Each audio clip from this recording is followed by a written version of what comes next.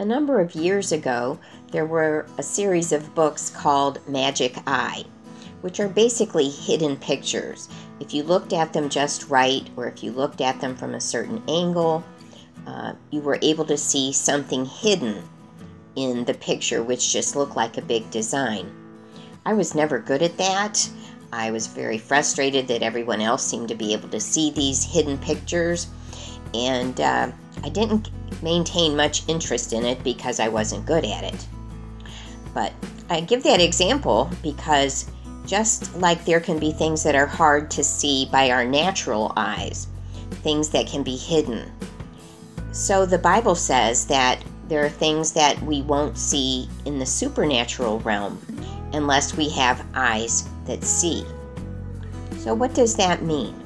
The Bible says that our spiritual senses, our ability to see or understand, can be developed. First, let's talk about Jesus. Now, it says in the Bible that when Jesus was on earth, there was nothing about his appearance that would draw people to him, that would make him stand out as a king or as God in human flesh. However, it does say that he was full of the Holy Spirit, full of grace and truth. And so the people who recognized Jesus as the Son of God who came to die for our sins, they discerned spiritually who Jesus was. You couldn't just look at him and know he didn't glow or shine like you might see in some of the pictures. It had to be discerned. And in a similar vein, the Bible teaches that there are spiritual forces that go on around us in addition to or as another level of what we observe by our human eyes and ears and senses. So it is important, if you want to understand Jesus and if you want to understand the world around you, to have your spiritual senses increased. How do we do that? Well, first of all, the Bible tells us that to ask, to seek, and to knock. I bet you've heard these verses in Matthew 7 and 8. Keep on asking, and it will be given you.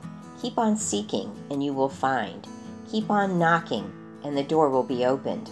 For everyone who keeps on asking receives, and he who keeps on seeking finds. And to him who keeps on knocking, the door will be opened.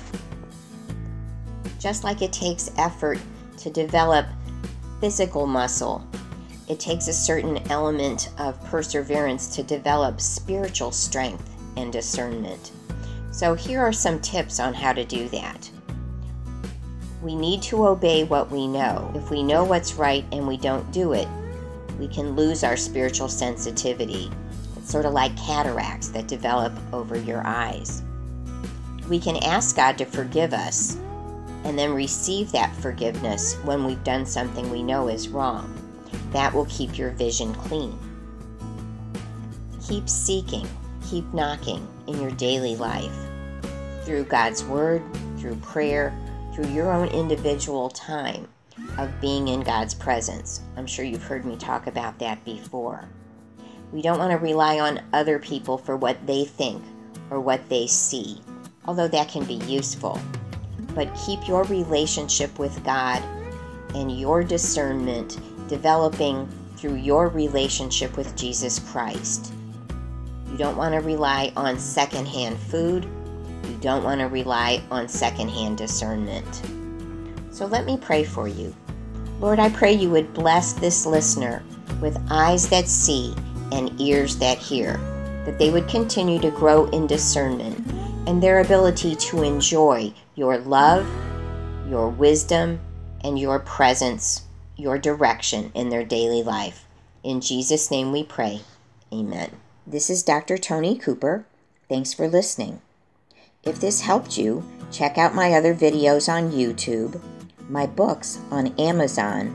You can check out my podcast, Life Without Baggage, on your favorite platform, or check out my website to find out about speaking engagements.